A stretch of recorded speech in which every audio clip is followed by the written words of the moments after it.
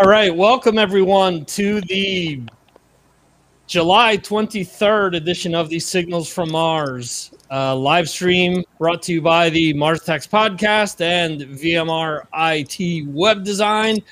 I am your host, Victor, as usual, and this week we have our patrons involved in our Motley Crue discussion. I threw up a bunch of different names of bands to talk about, and Motley Crue was the one that people voted for.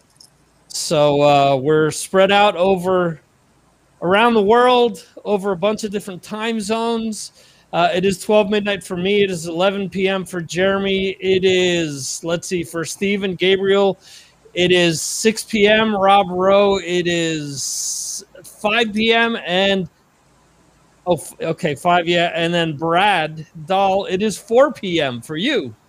So awesome. We have, we have our constituents from the West Coast and from Japan coming in later. They're currently at a UN conference trying to solve world events, but we'll do. I mean, they wanted to chime in on Motley Crue, but won't happen at the moment. Anyway, thank all of you guys for being involved tonight. Thank all of you guys for being patrons first and foremost. And for those that are joining us, this is something that I intend on doing for, every so many months out of the year as a thank you to the patrons. And it's always fun just to talk about different bands and their discographies and what turned us on to them and so on and so forth. So last time we did Iron Maiden. This time around, it is, once again, Motley Crue is voted by you guys. And what we're going to do, like we did the last time, we're just going to go around and talk a little bit about the crew. So we're going to kick things off here with the OG, the first one to come on board on Patreon. One of the last guys to show up tonight, Mr. Steve Hoker.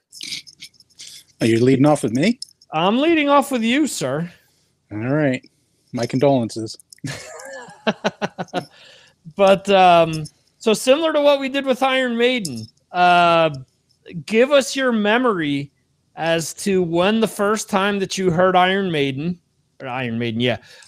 Crue. And, from there, we're going to go on to what your favorite album by Motley Crue is and give us your 3 songs. All right. Try to sell that album to the rest of us.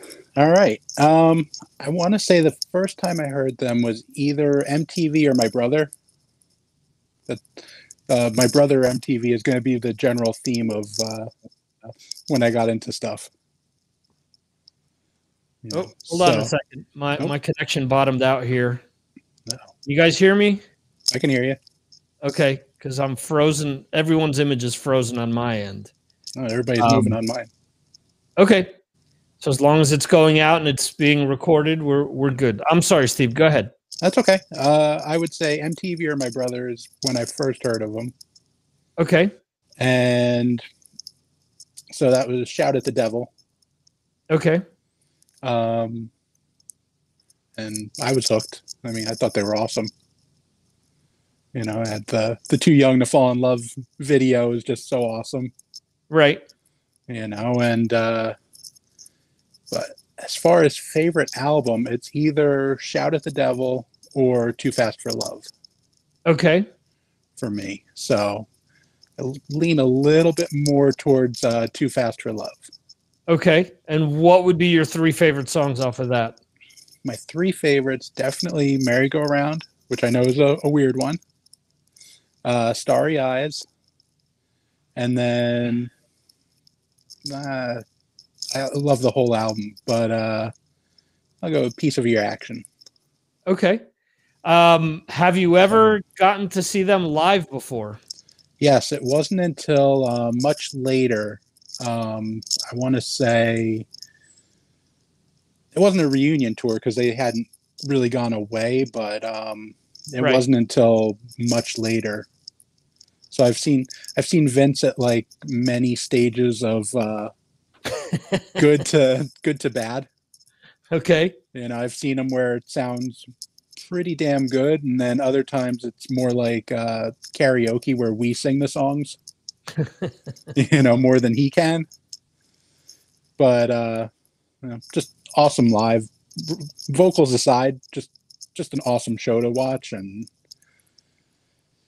you know. It takes years to perfect that gasp of air, though. I mean, you just have to appreciate the finer things in life, you know. It's true. Or the occasional hee-haw.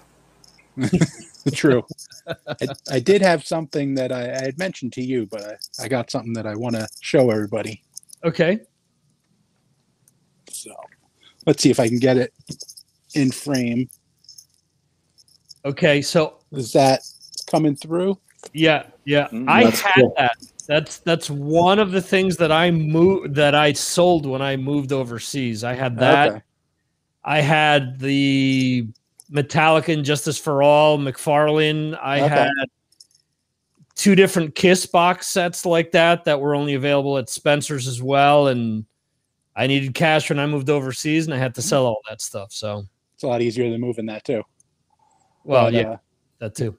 my metal story of that is my wife and I were at a convention, right?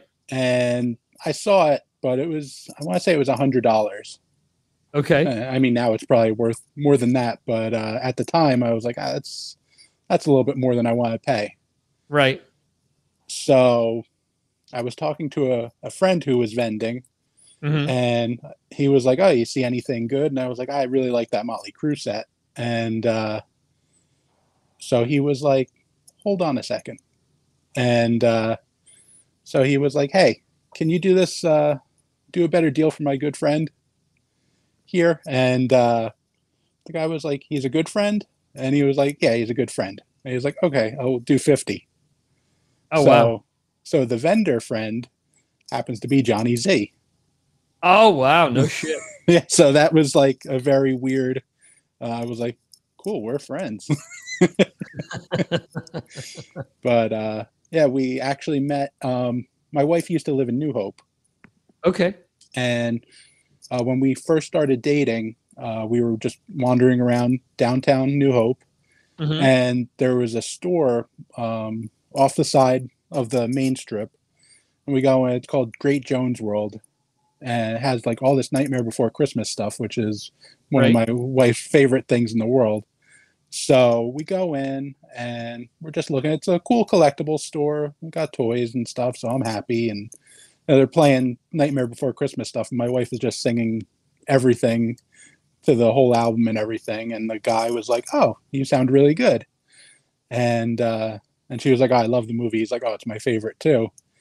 And as we're talking a little bit more, somehow I find out that he's Johnny Z. And I'm like, "Johnny Z is in like Megaforce?" And he's like, "Yeah." I was like, "Well, that's awesome." So then we just started becoming like pals with him, going into the store, you know, every few weeks and just hanging out and talking just about stuff. And then he was at that show and he was like, "Oh, hook my friend up with a better deal." And I was like, "This is so cool." Wow. That's awesome. But that's probably my most metal story, which isn't very metal, but it's what I got. Johnny Z is metal royalty. So that is in my opinion, that is a very metal story. You have Gabriel there wearing a Overkill t-shirt. If it wasn't for Johnny Z there, you know, we wouldn't know about Overkill. That's right. That was actually the first band I asked him about. I'm sure, you know, most people are like, "Oh, what about Metallica?" and like all these other bands that he's done. But I'm like, "Oh, Overkill, tell me more. And tell me more about Biff Naked." Cool. So, Brad, I know you can hear us. When you have a moment that you're free to give us your Motley Crue side of things, just give me give me a thumbs up and I'll jump on over to you, because I know that you're in between calls and whatnot. But yeah, I actually want to hear more Steve. Does that help your day go by quicker? Yeah, it would. It would actually be good if he'd come here and sit on my lap. I don't know if you want that. Unfortunately, I've just got slaughtered today, so I'm kind of catching up with things. And luckily, the phones have kind of quieted down, and we have extra people on right now. But I will check in as soon as I can. All right, sounds good. All right. Good to see everybody. Good to see Awesome. you. Same here. Let's jump on over to our newest patron of the bunch, Mr. Rob Rowe. Hi. Yeah, you are always in the chat, always very supportive of not only my show, but of a bunch of other shows like Decibel Geek and Talk to Me and stuff like that. So your support is always very appreciative. And, once you mentioned that, once you jumped on Patreon all of a sudden, and you're also rocking the T-shirt I see tonight, I appreciate all the support. I appreciate all your support. But Motley Crue, tell us the first time that you heard Motley Crue and what stood out to you? The first time I heard them was obviously also on MTV. I'm 45, so back in that time period, MTV was what you had. I mean, you can go buy your albums and what have you, but that's where a lot of the times you discover things. It's not like how it is today, where you got YouTube and everything else. It was either you had your buddies or MTV, what have you.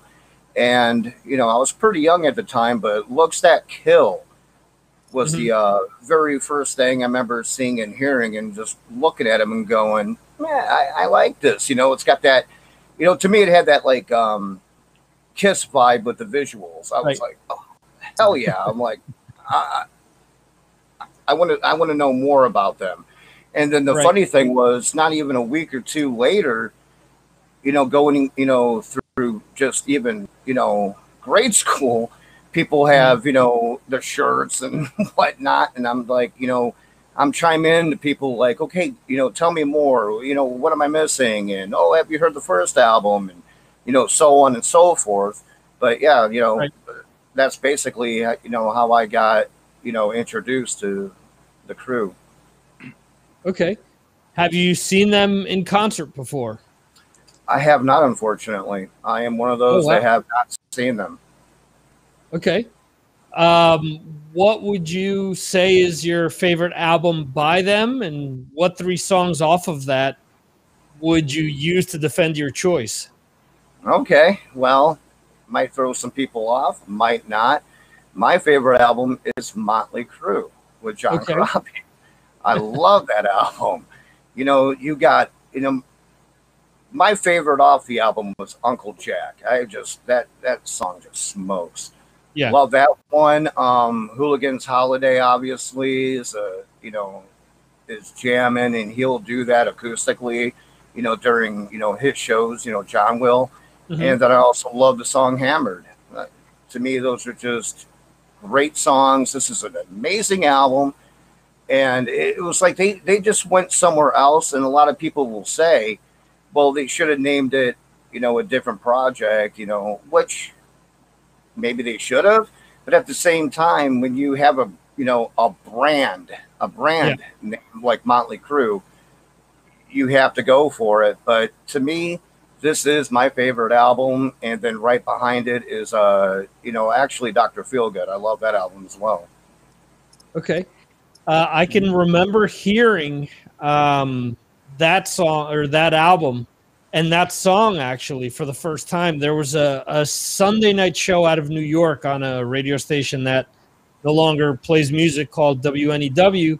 The host was Ian O'Malley, and he played Uncle Jack and Smoke the Sky back to back. Nice. And I was like, holy shit, we're getting good, heavy Motley Crue again. Yeah. And it was really cool. It was really eye-opening. I love that album as well. I know that a lot of people have an issue with it because Vince isn't on it and whatnot. But, along the lines of what you just mentioned, people were saying, oh, change your name, or it should have been MC94, or it should have been whatever. But I've said it a million times. Once you build that brand up, you have to keep going. Yeah, it's hard to discard it and say, okay, we're going to name the band Girls, Girls, Girls now. And oh, yeah, people, it's similar to Black Sabbath and Heaven and Hell. But I actually had that explained to me in that had they have gone out under the name Black Sabbath, promoters would have then paid the original 4 members less in the future. So they were sued to not use that name, or before they were sued, they were threatened to get sued. So I don't think Vince would have sued them. So, but whatever. Well, he didn't, because they went out under that name. So that's true. That's very true. So awesome. We are now going to jump on over to the UK. And Mr. Jeremy Weltman, who today we debuted a new segment during the podcast called Patrons Picks, and it coincided with a video that actually that I posted on Patreon today, or at least I scheduled for it to post today. And it was funny because around the same time that video posted, the podcast posted. So you'd actually said, "Hey, this is my surprise." Thing for the next podcast episode, and I was like, wait, I just posted that, so that's why I kind of responded back. But you are wearing the Motley Crue T-shirt that is from the, if I'm not mistaken, Final Tour. Okay, but that really is like an homage to Girls, Girls, Girls, because that was a lot of the Harley Davidson imagery that they used around that time for that album. Again, it is awesome to have you involved in this stuff, because obviously being in the UK, how Motley Crue rose through the ranks, or how you became aware of Motley Crue, was completely different to us that were in the States. Yeah. So for you, what was the first thing that you remember seeing Motley Crue? Well, it's the same thing as you guys. It's MTV. Okay. But it's much later, because the first 2 albums really didn't sort of come over here. So Motley Crue were a slow burn over here, and I think it was their image. You got to bear in mind that sort of the early '80s, we had some really hard rocking bands going on in the UK, and that sort of image that Motley Crue had was not really in tune with what the UK audience wanted to see initially. But MTV really changed all that, and it was Smoking in the Boys' Room. I mean, that was the song which, everybody was talking about it. It was just an incredible song. It was obviously a cover version of the Brownsville Station 70s song. Yeah. And all my mates were into that song, and they became a big success in the UK. Okay. And for you, what is your favorite album by the band? Well, it comes as no surprise that it's the same album that has that song on, and it's Theatre of Pain. I don't know if you can see that. Mm-hmm. That's the original copy, actually, which I had from, I think it must be 85, isn't it, when it came out. So yeah, I mean, it's a fantastic. I love that album. To me, every song on that album is at least a 7 out of 10. Every song, I love them all. I played it 3 or 4 times this week just to remind myself of it all. And it was really hard choosing 3 songs from it. But obviously, Smoking in the Boys' Room is number 1. Okay. Number 2 is definitely Home Sweet Home, because that's just an incredible ballad, which again was one that we all liked at the time. Mm-hmm. And then if I had to pick a third one, I think only this week I would say it's Keep Your Eye on the Money. Okay. And there's a reason for that. I think that it's got some elements in that song which are quite interesting. One is that there's a good use of the cowbell. And also, if you listen to it, it does sound a bit later on in the song as if Tommy's actually using a yogurt pot as well to hit. So he's actually hitting a yogurt pot as well as a cowbell in that song. And I think that's the only time anyone's ever used a yogurt pot in a metal song. And the other thing is that solo is actually probably from a different song. If you listen to the solo, it kind of takes it off in a completely different direction. And the good thing about that is that, you know, you can be standing on a table dancing to Motley Crue, and the solo comes on, and it's the point where you actually jump off the table and land on your knees on the floor. So that to me is the essence of a Motley Crue song, and it's a fantastic album. I mean, you know, I've listened to a lot of stuff since that album, and I like a lot of Motley Crue stuff, but that's the number one. Okay. It sounds as if you've had practice doing that whole jumping off the table after the solo before. So seems like you know what you're talking about there. Yeah. Do we have video of that anywhere? No. Damn. The great thing about Motley Crue is that if you think about it, they combine a lot of elements. They've got the rock and roll, which goes back to sort of the 50s or 60s. I can sort of picture myself at those American dances. You can play Motley Crue stuff, and it's got a real sort of rock and roll element to it, but it's got that glam rock as well, and it's got the sleaze. So it marries those three elements perfectly. It's not overproduced. Sometimes the riffs are really simple, and I think eventually the UK audience got that. But it took a while because of what they look like. I don't think the UK audience was, ready to see a band like that. But eventually they loved it because hair metal obviously took off in the mid 80s, and there were other bands that were just as wild. Yeah, I think that you could also talk a lot about Twisted Sister and what initially happened to them over there, and that famous video of Dee Snider playing on TV and wiping his makeup off and saying, well, now will you take me seriously? Now will you, listen to me? That type of a deal. So, yeah, I get what you're saying. Have you seen them in concert? Yeah, only the once, and it was on this tour. It was on the final tour. I saw them at Manchester Arena, and I thought the vocal could have been better, but the main thing that I took away from the concert was that rock and roll roller coaster. I mean, to see Tommy Lee going around on a roller coaster inside an arena is probably the biggest rock and roll moment you're ever going to see in your entire life. I mean, my mouth was open when I saw it. I sort of heard about it, but to actually see it, and he's still playing the drums as he's going round the roller coaster. I have no idea how they managed to put that up night after night in the set, in a different auditorium.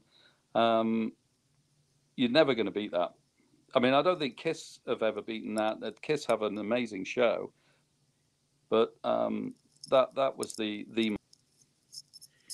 Yeah, he's come out, and I guess there's a rapper, I don't know whose drummer actually almost copied the roller coaster identically, and he's complained about that, how they went ahead and just kind of lifted the entire idea from what they had done. So yeah, I mean, and he's always up the ante with this tour that they've put on hold for this year that's supposedly going to take place next year. You have to wonder, how are they going to top it? Because with Theater of Pain, that was, he did the drum set on an incline. Then with Girls, Girls, Girls, it spun around. Then, Dr. Feelgood, it was up in the rafters of the arena. And then after that, I kind of lost track. See, when I've seen them here, he's never had anything like that. Like for the reunion tour that they did when I saw them in 2005, he really didn't, I think he climbed the rope up to the top of the lighting truss or something like that. But he didn't really do a drum solo like that. And then the last time I saw him, or that I saw the band, his drum solo was wasted on him coming out and doing I've got the Tommy cam. And he was going out and saying that he was drinking Jack Daniels, which I'm sure was just iced tea in a bottle of Jack Daniels. But then he spent 15 minutes trying to get this blonde to flash him. And I'm like, can we move on with it? It's one of these things where you want to hear more music literally they played a headline set. They played like an hour and 20 minutes and people were really pissed after, because to top it off, we got out of an hour and 20 minutes, we got a 15-minute Tommy Lee shenanigans on the camera solo. So,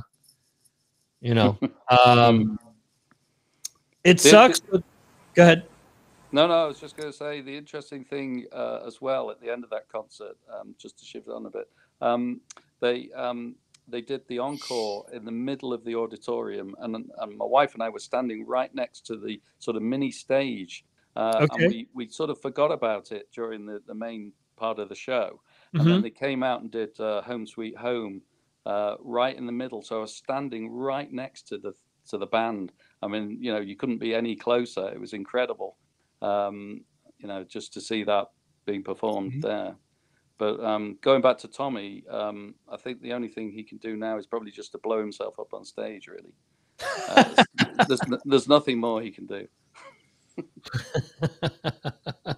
Well, we may see that in the end. Who knows? Awesome. Let's go on back to New Jersey here with the one of the resident doctors that is joining us tonight. The metal dentist, Mr. Gabriel Ruiz. How are you, sir? Hello. Sorry, I'm on mute most of the time because I got a newborn in the background crying. So it's I don't want him to interrupt the show too much. Well, that would add ambiance, and it would be like instead of Kiss, having the crowd piped in. That's you've got your newborn in the background adding the the chanting and all of the other stuff. So he's definitely shouting at the devil. That's for sure. Awesome. So let's see, Motley Crue. Your first recollection of Motley Crue? Well, I was believe it or not. I mean, you and I spent most of our youth together, but I was at a different friend's house that lived close to your old house up on the hill, and I remember there was like a whole hubbub upstairs, and they said, because I was a young kid, they said, go downstairs and watch TV, and I went downstairs, and of course, the first thing I put on was MTV, and basically, the minute I turned it on, it was Girls, Girls, Girls was on, or the album Girls, Girls, Girls, and the song was Wild Side. And then when I saw Tommy Lee with the drum, I was like, this is crazy. This is like the to me, it was like the newest thing. I realized they've been around already a little bit, but to me, it was like unbelievable. And then I remember, I think when I got home, I called you and said, hey, Vic, did you hear about this band? And of course, yes, I know who the band is, and because I'm always behind in the times with that kind of stuff. But that was my first recollection of them, and then I like basically everything up to the to the 90s. I like pretty much all of them. I'm not like hardcore on one album. But most of all the 80s albums, they have great tunes, and they're catchy, and just like Jeremy said, a lot of times you hear people that say that, they get upset because their music, some of their riffs are very simplistic, and you know what, but they're catchy, and they come to your ear, and you enjoy them, and then there's many times you sit there and you say, even nowadays, you're hearing a tune in the background, and you're like, oh, that's a Motley Crue tune, I don't think a lot of people realize how much of their music is used in the media all throughout their lives, and it's just an all around in terms of band where their music is used in movies, it's used in all sorts of things, and you just hear them all over the place. And I like their I like their style. I like the way they play, and I've never seen them live. I've never had a chance to see them live. Unfortunately, I would definitely love to go see them live. I've never had that opportunity. If they do come around, if I can get a chance, I'll go. But my favorite album, probably, it's hard for me to choose because there's little snippets of good songs in all the 80s albums. But my probably favorite album is going to be, I would say maybe Shout at the Devil. And my three songs at that are Shout at the Devil and Too Young for Love and probably Helter Skelter. Or so, Helter Skelter always, like, even I can be like, believe it or not, I can be like working on Patience, and in the background I hear Helter Skelter, and I just have a tune, just like an earworm come in my ear, and why I couldn't tell you, but that's just an attestation to the band, and their music is catchy, and it's good to listen to, and it's enjoyable. Yeah, they have their antics, and they've had their drama over the years and everything, and this and that, especially revolving around Tommy, but otherwise they're a great band, and I don't think anybody can dispute. I mean, there's you can compare bands and stuff, but their let's say prowess in the metal world and slash hair metal, because believe it or not, when I first saw them, I thought they were metal. I said, oh, this is metal, this is a metal band, just like many people today listen to oh darn, I'm having a little bit of a brain fart, but they listen to what's the band from Germany? Vic, help me who this here. Scorpions. Yes, thank you. And back in the day, that was to me, that was metal, and now it's hard rock. Mm-hmm. So, but they're as far as their longevity and their ability to put out great music, especially the '80s. For me, I mean, there's other bands that are obviously better and stuff, but you cannot dispute what they've done, in my opinion. Yeah, I think that definitely they set the standard for a lot of other bands that definitely came after them, because a lot of bands copied them. Let's be honest, when you talk about the Sunset Strip bands, yep. Van Halen was back in the 70s, and the band that led the big charge in the 80s was Motley Crue. I realized that Quiet Riot sure had the number one before them, but Motley Crue was the one that had the staying power and had this series of albums that were just huge. And so many bands came after that, wanted to do what they were doing, for better or worse. So, and I'm sure you're going to quote me incorrectly, but quote me if I'm wrong. If I remember correctly, when we were in high school, one of the first CDs when you finally got a CD player was Dr. Feelgood, or was I wrong? You are wrong. I'm used to it. I'm always wrong. That's right, Steve. I can only remember my first few CDs. My first one was Dawkins' Back for the Attack, because I remember I got a $99 CD player at a place in like East Hanover, and I don't remember the name. It ended up being the Best Buy out there. And on the way home, I told my mother, I said, hey, can we stop at Kmart? I saw that they have a CD for $7.99. And she said, well, we have to buy music for this now? I'm like, yeah. Remember, you guys bought a record player. You needed records to listen to. So it's kind of the same deal.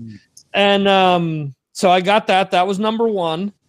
Number two, number two, you bought for me for my birthday.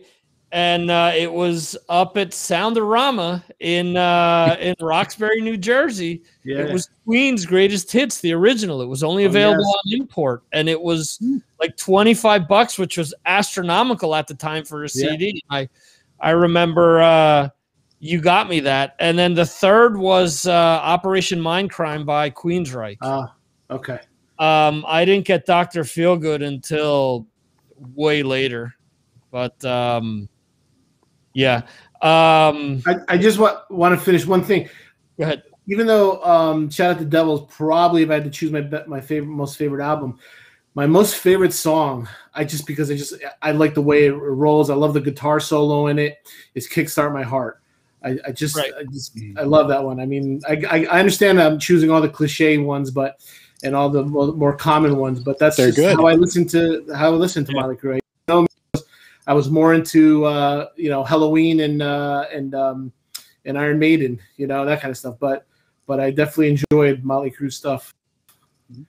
Yeah, absolutely. And that song itself, "Kickstart My Heart." I mean, you guys have mentioned it already. It's been in movies. It's been in commercials. It's been, when you go to a stadium in the U.S. and you're at any sort of sporting event, "Kickstart My Heart" gets played.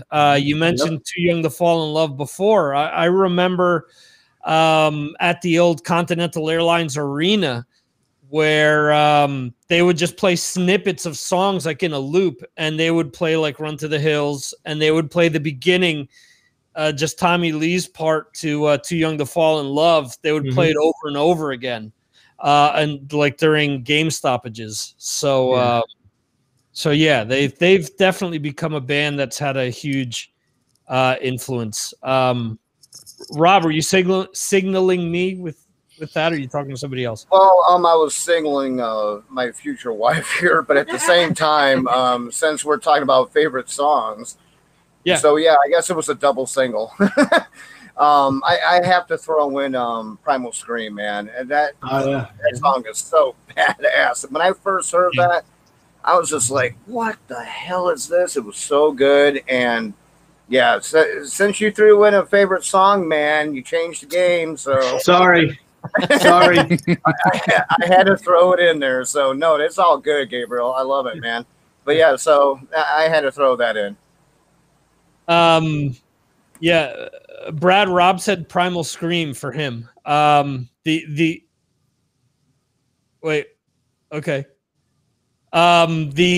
cool thing about Primal Scream, as a drummer, that song actually has 3 different drum parts, because if you really listen to that song and examine it, throughout the song, he's got the regular beat that Tommy Lee has in that song, but he's playing a hi-hat, a ride cymbal, and a cowbell, which Jeremy brought up. He's playing all 3 during certain parts of that song.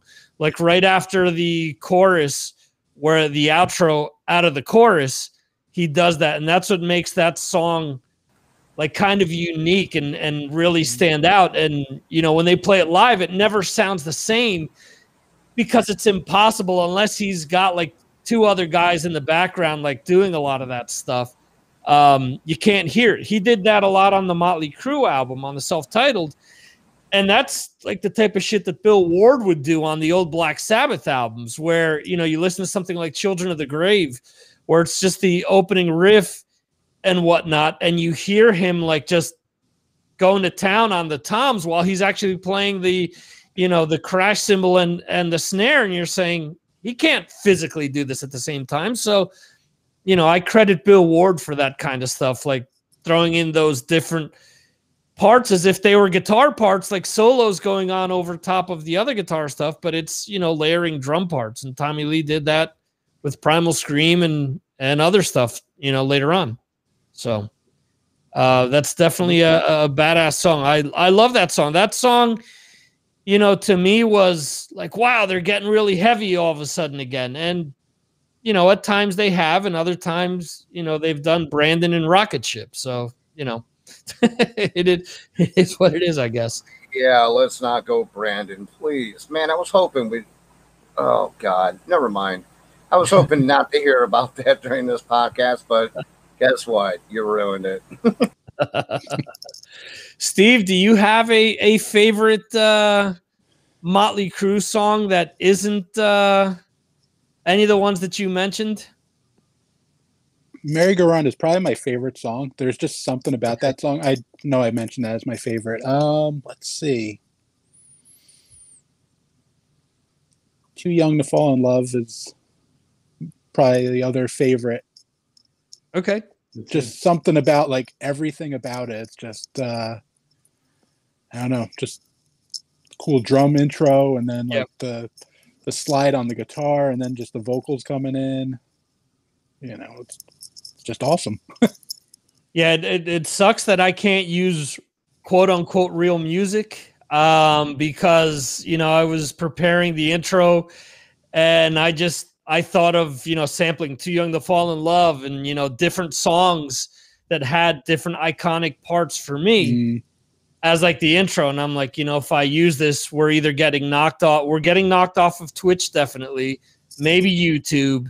And I was like, yeah, I'm not going to mess with what little, you know, bandwidth I have. So I hear you. I definitely agree with you there. Jeremy, since Gabriel was good to change the rules up on us here, any favorites that you would say, you know, do you have a favorite outside of Theater of Pain, or are they, you know, your favorites, the ones that you mentioned? Well, actually, Kickstart My Heart is probably my ultimate favorite Motley Crue song. I really like that song. Brilliant song. I like Dr. Feelgood as well. Okay. That's great. So those two probably, along with that album, yeah, those two are the ones. But the interesting thing about Motley Crue songs is, and I think this is a general thing for a lot of metal as well, if you have a chorus that people can sing and the band actually say it enough times, you're going to make yourself a real great song. And if you listen to a lot of Motley Crue songs, those choruses, you know, they just sing along, aren't they? Yeah. And that's, you know, that's a hit song, and they've got loads of those type of songs, really.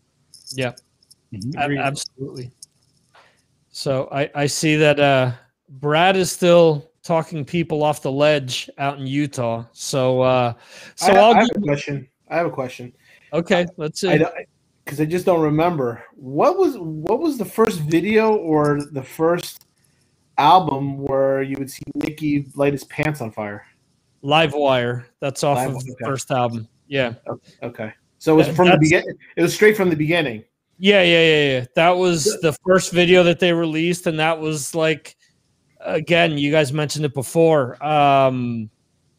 They're, you know, want to do their version of Kiss, where Gene spit fire, Nicky would light his pants on fire. So they definitely wanted to add theatrics along the lines of what some of their favorite bands had done in the past. So that's like my next thing. So like I never had a chance to see them live. For those of you who have seen them live,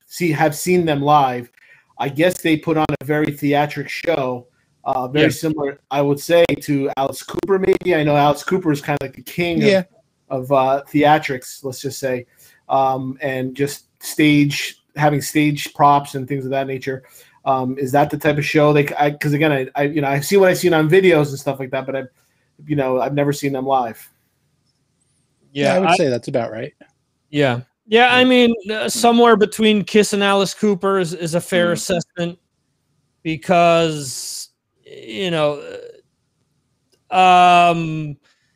Alice is heavy on the theatrics, but Alice, for example, isn't as heavy on like the bombs and the fire and all that stuff, where Motley Crue does that, and they get that, you know, they get probably that shock value from that side of the shock value from Kiss. So Motley Crue definitely draws from a lot of 70s glam rock bands, because I mean, the Theater of Pain that Jeremy showed, I mean, Nicky was dressed, a combination of Steven Tyler and Pete Way, you know, with the stripes. It's, you know, they've always kind of taken a little bit of what they've enjoyed, and they've done that with the music, because I mean, I know that there are other albums that we haven't talked about. Generation Swine, for example, has a lot to do with them cherry picking from, you know, I remember Nicky talking a lot about the band Garbage at the time, and there's a lot of that like electronic element in there. They did a lot of, you know, Marilyn Manson-esque stuff or Nine Inch Nails-esque stuff with some of the more downtrodden stuff on that album. You look at Saints of Los Angeles, which is probably my least favorite album by them, is totally them like trying to fit in with all the bands that their management company had signed up at the time that they were taking out on tour, Papa Roach and Trapped and, you know, Saving Abel and all of these bands. You know, that was hip, so they started doing that stuff, you know. So for better track. What's that? The title track is probably the most Motley sounding song off that album. Yeah. Saints of Los Angeles. Yeah, and for me personally, I like 3 songs off of that. The title track, probably Going Out Swinging, and Motherfucker of the Year. Outside of that, I mean, the rest is just too polished and too, I don't know. It was very generic, in my opinion. Yeah. Mm-hmm. Yes, very generic. Yeah, that's a good. A good way of looking at it. Sorry, somebody is IMing me. I thought I closed all of my Facebook windows. Or DMing me. I'm showing my age there. IMing was back in the AIM days. It wasn't me this time. All right, so for me, the first time that I saw Motley Crue was a lot like you guys. Was Shout at the Devil. Was the video for Looked at Kill, and the instant connection was the makeup, and I'm like, wow, another band like Kiss. I loved it. Plus, you know, I was heavily into, you know, Creatures of the Night. That was my favorite Kiss album by the time, you know, Shout at the Devil came out. And it was that heavier edge that I was loving from Kiss. So it sort of was along those lines. So that really captivated me. And then the Too Young to Fall in Love video, which Steve mentioned. But I will say the first album that I owned was Theater of Pain. And what happened that summer that was released, every time that I would come to Spain, I would be given disposable money, which I wouldn't be given when I was back in Jersey. So the first thing that I would do was run out to the record stores. And I looked for Theater of Pain, which had just been released like a month or two previous to that. And I played the ever-living crap out of Theater of Pain. I mean, I knew the lyrics to every song like within a week to 10 days. For a lot of people that pan that album, I honestly feel sorry for them, because to me, it's a special album. For me, it's funny because with Motley Crue, as opposed to Kiss and opposed to Iron Maiden, it's harder for me to pick a favorite album because those first 3 albums are so important to me. The self-titled album is just so good as well. I'll even go one further. I really, really like the album New Tattoo, which doesn't have Tommy Lee, but it has a lot of those elements that the first 3 albums have. I love that album outside of, you know, some of the ballads, which I'm not a ballad guy. But if I have to sit down, and I was thinking about it all day, and I had a playlist going on before it came on the air, and it was funny because the first thing that came up was Nona off of Girls, Girls, Girls. I instantly fast-forwarded that. I love that song. And then it played Piece of Your Action, Merry Go Round, Come On and Dance, 10 Seconds to Love, Red Hot, Look That Kill, Save Our Souls, and it played, it wasn't Keep Your Eye on the Money. It was something else off of Theater of Pain. It may have been Raise Your Hands to Rock, I think. So it actually, like, through osmosis only played songs off of those first 3 albums, which was kind of cool. I was like, wow, you know, this is my favorite time period of the band. Thinking back, though, I'm like, okay, on the show, I did do the classic albums focused on Shout at the Devil. And I would have to say that probably just due to influence and just songs beginning to end, I would probably have to lean towards Shout at the Devil as probably being my favorite album.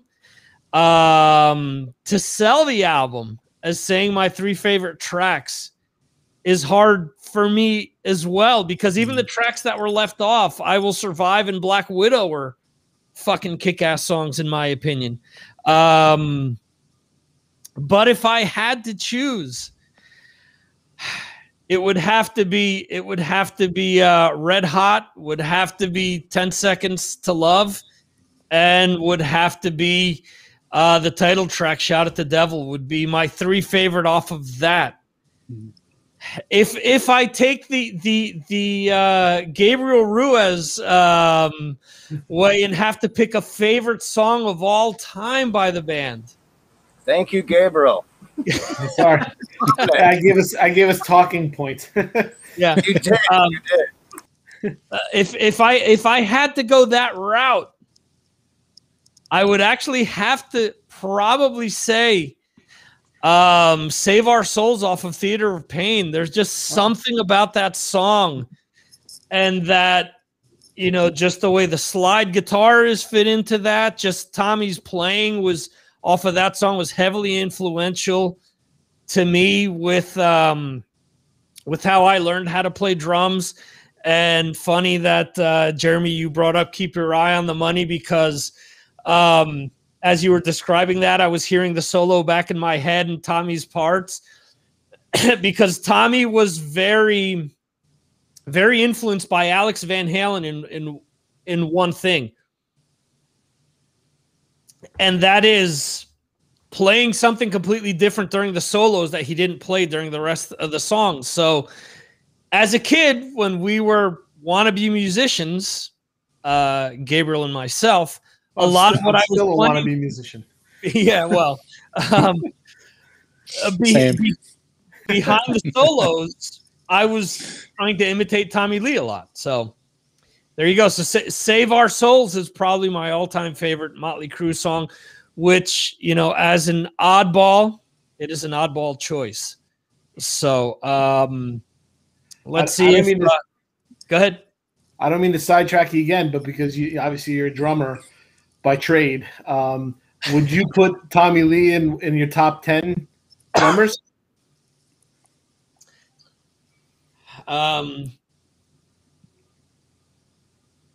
Okay, I would say that Tommy Lee for that time period is one of the most influential drummers.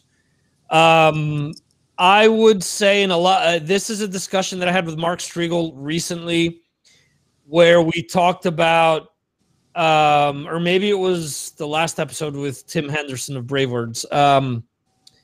I talked about Lars Ulrich and how a lot of people crap on Lars Ulrich nowadays, but don't realize what Lars Ulrich did for drummers and music in general with Kill 'Em All, with Ride the Lightning, with Master of Puppets, and with Injustice for All. They're just parts on those albums that changed how a lot of people played, how a lot of people incorporated double bass, how, you know, there's a lot of things that I could go on about Lars.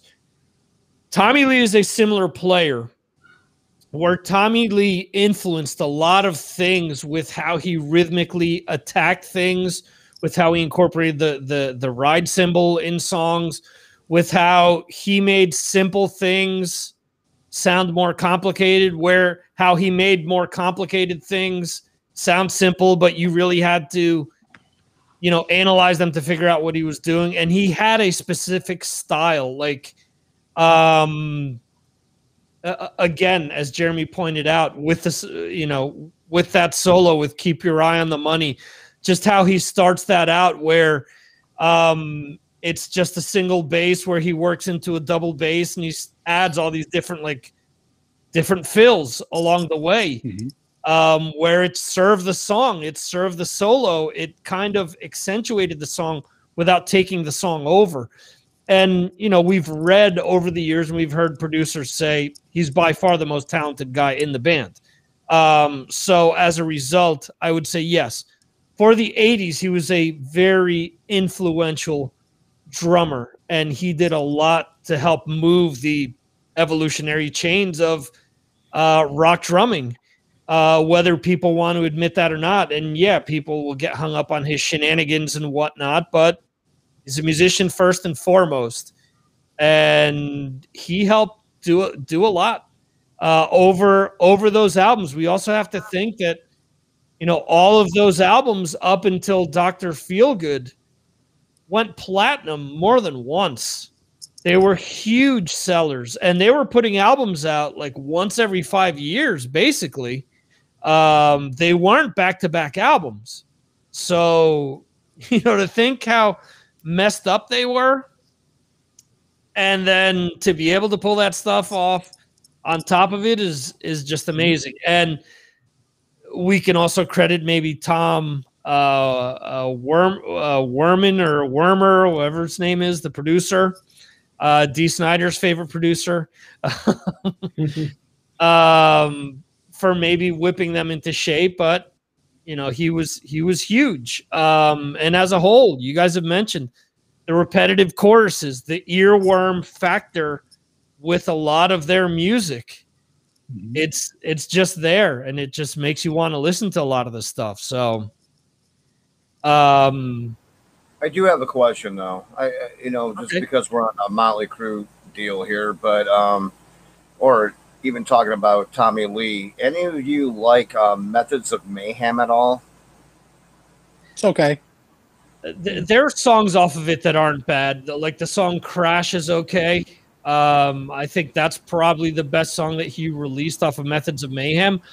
But if you listen to his other two solo albums, he has some decent songs on there. The problem is that, again, a lot of his songwriting ability was overshadowed by shit he was doing outside of the music, where, you know, he probably would have been taken a lot more seriously.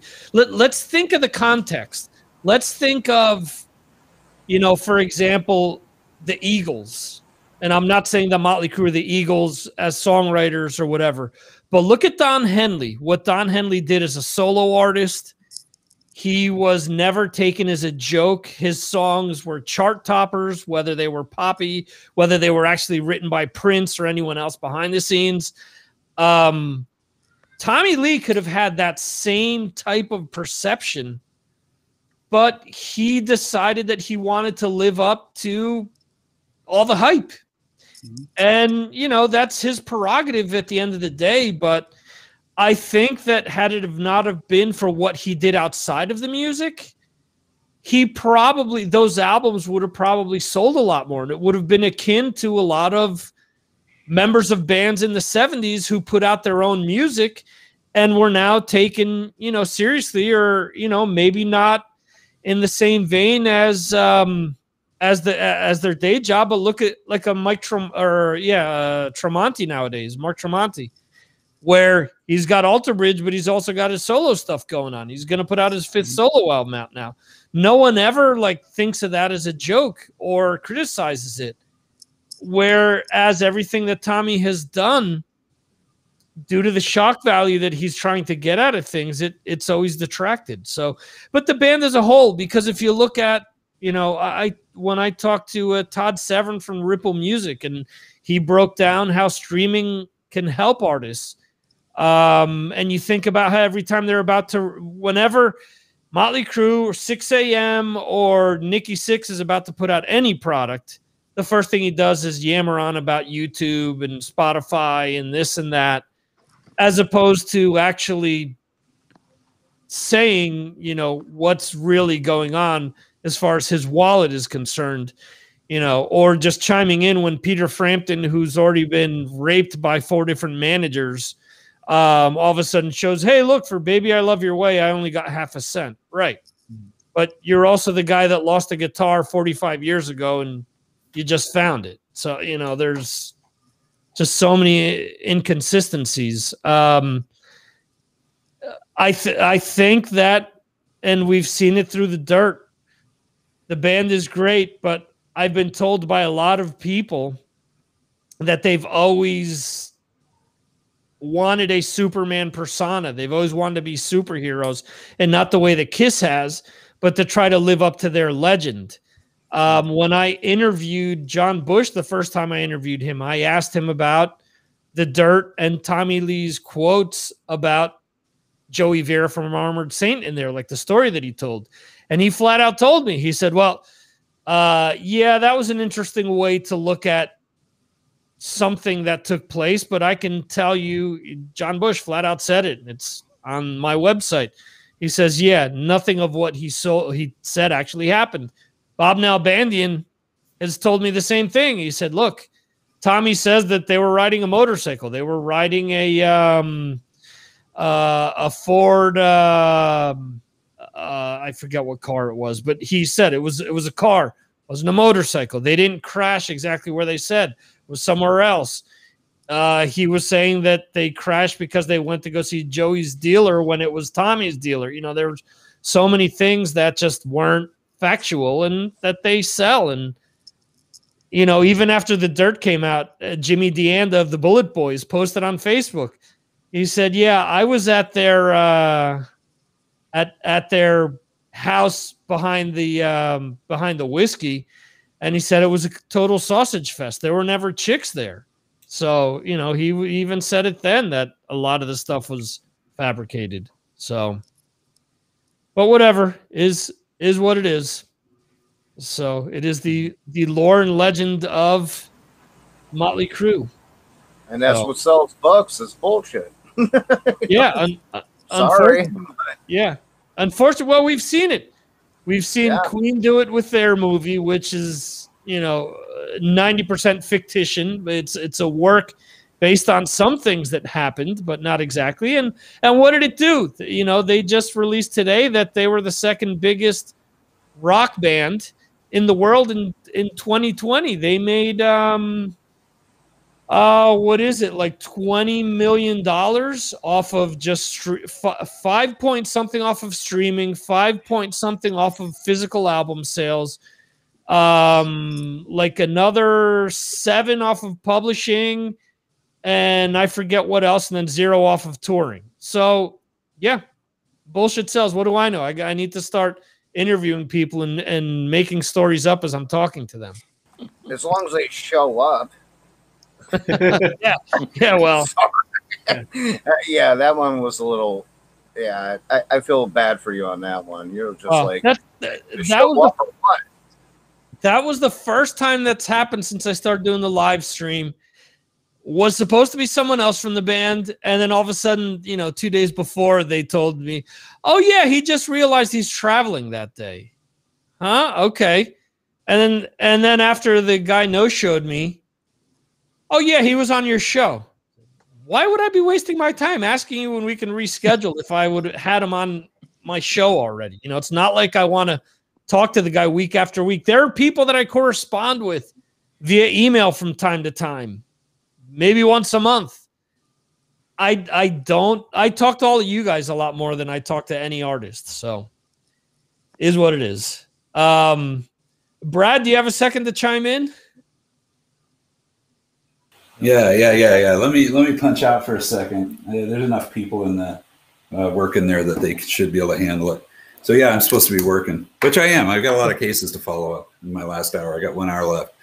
Yeah, Motley Crue. I'm a little bit biased about them just because of finding out that I went to high school with Tommy. Didn't know, you know, he was nothing back then. He's a couple of years younger than me. And my drummer in my band sold him his first drum set. So that's how I knew him. But anyway, when the first time I saw him was on MTV, and I believe I was somewhere in the South as a missionary in somebody's house, and they had MTV on, and I was like, what is this crap? You know, it was actually really good. I thought it was Livewire. And I'm watching Tommy play drums. I'm like, oh man, that's badass. You know, that's really good. And especially his style. I don't know whether he's a big Tommy Aldridge fan, but that's what his style reminded me of. Maybe not his playing, what he was playing, but his style. And so I gave him top marks for his presentation of his drumming. So very, very cool. And I liked the song too. I was like, man, this is really cool. This is something new, kind of exciting and really happening. And then when I later got home and could buy music, I didn't buy it, but I talked somebody I knew into buying Shout at the Devil. And so listened to that quite a bit. And that, I was going to say that would be my favorite album until, of course, Rob, guys, great minds think alike. I didn't even realize that the Motley Crue album was actually a Motley Crue album. So that would have been my favorite album. So Rob, I'm with you 100% on that. And also Primal Scream, that would be my favorite Motley Crue song. So wow, this is what a coincidence. I can't really go into detail about song titles on that Motley Crue album. I play quite a few of them on Yard Metal because I like them. I just like the heaviness of that album. I like the production, the sound, especially the drums, man. Drums are just big and badass. The guitars are great. And I think John Corabi does a great job singing that stuff. So, obviously that album wasn't made for your classic Motley Crue fan. It would fit well for those of us who have open minds and aren't locked into, this is what the band has to be kind of a thing. Right. None of us are like that. I can tell from looking at all you guys. So there you go. That's my quick and dirty Motley Crue stuff. And Vince, I've never actually seen Motley Crue the band live. Saw Vince Neil at M3 a couple of years ago. That was okay. That was entertaining. I think Mark was more entertained than I was. He likes watching fat Vince waddle around the stage and throw stuff and I got to say this, man, he has a certain charm. People loved him and people were going nuts. But I'm going to say, what's his name? The guitar player from Slaughter. Don't help me out. It's slipping my mind. God, I think of Tim Kelly. No. He died. It's not him. Mark. Yeah. Anyway, he's actually a great singer, but he sang more than Vince did.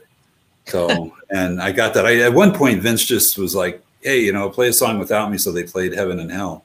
Right. And that went on for like 20 minutes, I felt like. And Tim Brando. Is it Tim Brando? Is that right? Jeff Blando. Jeff Blando. Thank you, Jeff. There is a Tim Brando somewhere. Maybe I think that's in the sports world. Jeff, I think it's Marlon's brother. Blando. That dude, not only a great player, but a great singer. Yeah, and he pretty much carried everything there. But Vince, would kind of like walk out, smile, and wave at the crowd, and people go nuts, and then he'd walk off stage. He spent half of his time on stage, half of his time off stage. So yeah, not impressed. But I think that's kind of what you expect from Vince. And I think I told the story of how I met Vince once before he was in Motley Crue. He was in Rock Candy. A buddy of mine was using the same practice. People had paid to practice their bands at this building. Mm-hmm. And so I was there helping him pick up his amp. And Vince came walking up to me, and the guy introduced me. He says, yeah, this is this guy from this great band called Rock Candy. And I was like, oh, cool. His name's Vince. And all Vince was interested in was trying to buy marijuana, which, of course, I'm the wrong guy for that. No marijuana here. Sorry, folks. Couldn't help him. So I was like, sorry, man. So, yeah, those are my impressions of them. But I think they've made a lot of great music over the years. And there you go. That's all I got. Well, that's still interesting. You've at least come in contact with two of the members, and before they were famous. So, yeah, and what's funny is when in the Dirt movie, the very opening stuff with Tommy when he was young, they pretty much nailed that because that was him. He was just super hyper and kind of goofy and wacky and I remember once we were walking across the schoolyard and we saw him off into the distance, and he flipped us off. And my buddy, who's the drummer in my band, he was a legit badass. Nobody would ever fight this guy. He just calmly walked over to him and dumped his coke on his head. And Tommy wore it, man. So got to hand him to that. And then Tommy was also in the high school band, and where I grew up, being in the high school band was not a badge of honor; it was a badge of shame. And I mean, whenever we'd have a rally or something, and they would bring the band out, everybody would boo, just unbelievably. It was they were a different group of people. But I can't deny how impressive it is what he did. Becoming a great drummer and also a great musician and being very successful, still successful today, I imagine. And so well done, Tommy. Well done, all you is guys. this where I tell everyone that I was 4 years marching in concert band in high school and was actually the drum captain? It wasn't cool, but it was fun. So hey, there you go. I'll say. I just remember there was when I was in biology, there was one of we call him the band geeks. He was in front of me, and we were dissecting a frog, and the guy was just kind of being a butthole. He kept turning around and looking at me, and I was like, "Dude, look at your frog. Don't look at me." And so I took the brain out of my frog and I stuck it to the back of his band jacket, and he walked around all day with this frog brain stuck on the back of his jacket. So that's the kind of harmless shenanigans I pulled as a youth. Well, that's a good name for a band, Frog Brain. Frog Brain. Yes, it is. Yeah. I think they opened for Fishbone, right? Yeah. So yeah, thanks for having me, guys. I wish I could visit more, but I got a truckload of cases I got to finish up before I call it quits. But you guys are the best. Victor, you're the best, and man, thanks for doing this, man. This is great stuff, man. So party on. Yeah. Hey, nice to see you, Brad. Yeah, Rob, you too, and of course Gabriel. Yeah, cheers. Yeah, I wish I could share some of my poison stories with you, Gabriel. You'd find some of these things I've been dealing with just amusing. It's like National Eat Chewing Gum Day here in Utah.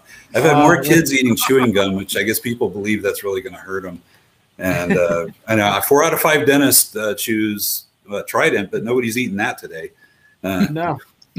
I'm not even. The funny thing about it is I always say to patients, I must be that one dentist because I never get a letter, or phone call, or an email say, "Hey, what do you prefer to use, Trident or bubble gum?" Or so I don't know. Well, now's your chance. Tell us what you'd recommend. What's your favorite gum?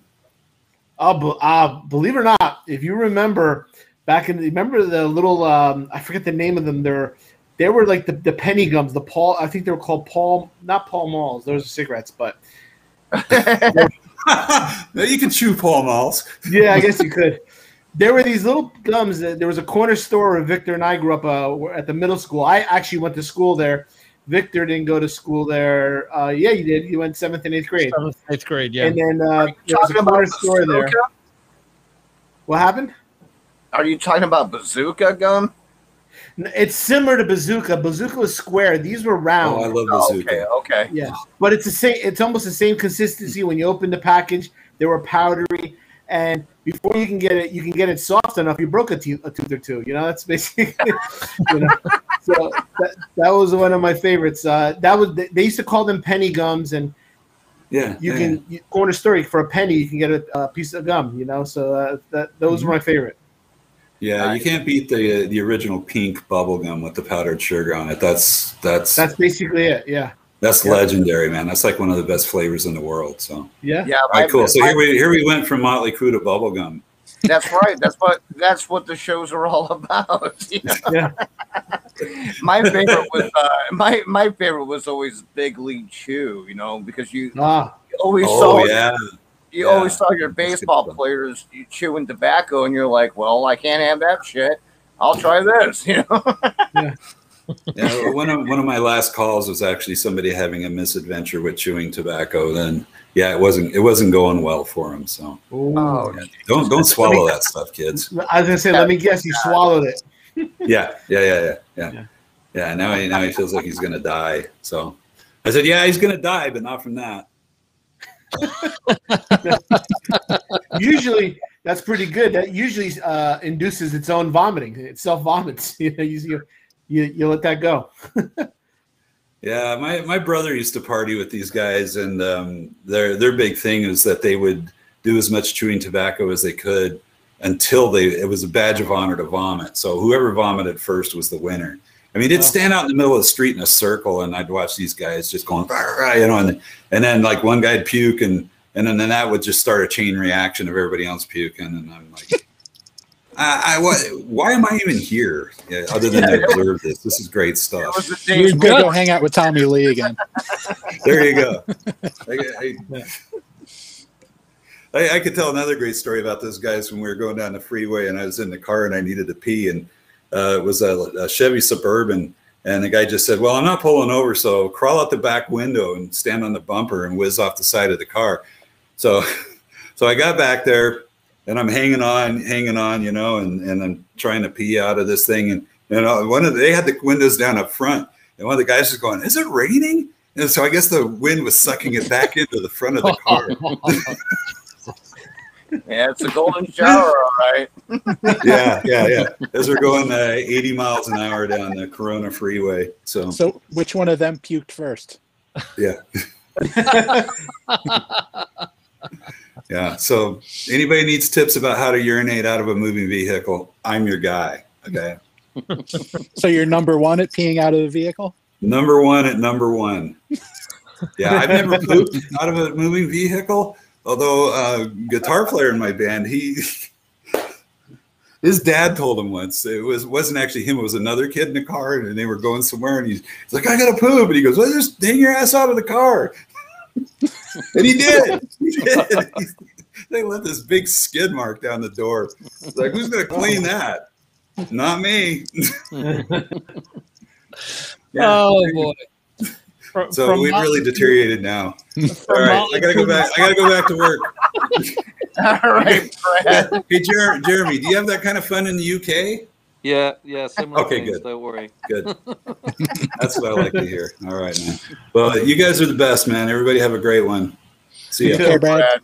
You Cheers, too, Brad. Brad. See you, Brad. So as Brad drops a bomb on us, No, that was the other guy. yeah, that was the other guy, but you know his Wait story. a second. That's probably my favorite Kick song, by the way. She dropped me the bomb, which yeah, that could mean a lot of things. There you go. Well, guys, was a lot of fun having you guys on here tonight. As usual, we will do our next patron-only episode of the Signals from Mars in a few months. To vote on not only the band we will discuss, but also be part of the discussion, you have to be part of Patreon. So if you want to find out more about that, just go to patreon.com/Mars Attacks Podcast, and you can get in for as little as $2 a month. And can I just say something about that? yes, For $2 a month, you get to hang out with like the coolest people on this planet. I'm not talking about, you know, just anywhere, the coolest people on this planet. And so yeah, if you're even thinking about it, get in there. And if you're like, oh, I can't afford $2 a month, hit me up. I'll sponsor you, okay? Unless you're an a-hole. All right, party on. there you go. The unless you're an a-hole treaty, you have to sign a contract proving that you're not an a-hole. There you go. Exactly. But I also And that contract does not have to be signed in blood or stool. Oh, Jesus. More shit talk. yes. In any event, And to close it out, speaking of poop, I did have a kid eating cat turds today out of the cat box. I call those kitty roca. So Oh my God. apparently they taste good. I'm going to take their word for it. I'm never going to try that one. So yes, there you go. I did want to bring Rob Rowe back up once again, fashioning the stylish Mars Attacks t-shirt tonight. Also, for being a patron, depending on the tier that you do choose, you could get something as magnificent as that. So anyway, I want to thank you guys once again. We are wrapping the show up. For those that want to hang out in the green room afterwards, you can. For those that are online, again, you got to be a patron to hang out in the after party afterwards. Okay, so real quick. Yes. Just because I became a $10 Patreon. Yes. I do want to plug my shit, if you don't mind. Plug your shit, my friend. All right. If More you shit talk. are interested, or shit talk, yeah, with Brad. But anyways, if you want to check us out, go to Facebook and look up, search the Rock and Roll Podcast. Like the page. Don't like the. Oh. Uh-oh. Cut out. Yeah, I'm sure you had nothing to do with that, Victor. No, I did not. I didn't. No, that's on my end. We had so many storms. But anyways, real quick, if you want to check us out, go to the Rock and Roll Podcast. That's ROWE on Facebook. Like it, follow it, whatever. You'll get a notification when we go on live. Sometimes it's sporadic, but real soon it'll be every Thursday at 8 o'clock Central Time. Awesome. We will have that in the show notes so that everyone that checks this episode out can go directly to it. Brad has Yarg Metal. I appreciate it, man. I appreciate it. Yeah, no problem. Brad has Yarg Metal, yargmetal.com. Anyone else want to plug anything before we wrap things up? I got nothing. Me neither. All right, guys. Well, thanks for watching. And being that Rob joined, I had to update the super duper new ending to the show here. So anyway, we will be playing that. Thanks to anyone who's watching this live or watches the replay or listens to the replay. Your support is very much appreciated. And for more shit stories, come back in a few months. We have Brad back on, filling us on the latest hijinks out there in Utah. Yeah, next thing you know, he's going to bring a porta potty on board or something. There you go. Green screen a porta potty behind him. All right, guys. So that is it. Thanks for watching, and we'll see you next time right here on the Signals from Mars live stream brought to you by the Mars Attacks Podcast. See ya.